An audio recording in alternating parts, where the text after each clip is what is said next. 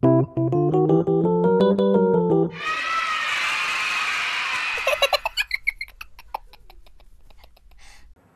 everybody, I'm Melanie Raposo and welcome to Mommy's Minute.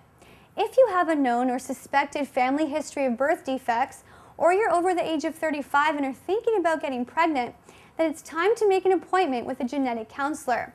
A genetic counselor can assess your risk of having a baby with a genetic birth defect. During your first visit, the genetic counselor will require as much information as possible on yours and your family's medical history. The more information you can provide, the better your genetic counselor can assess the risk. If you are at a very high risk of having a baby with a birth defect, some possible solutions your genetic counselor may suggest are in vitro fertilization and adoption. If you think you may need to see a genetic counselor, ask your healthcare provider for a referral today.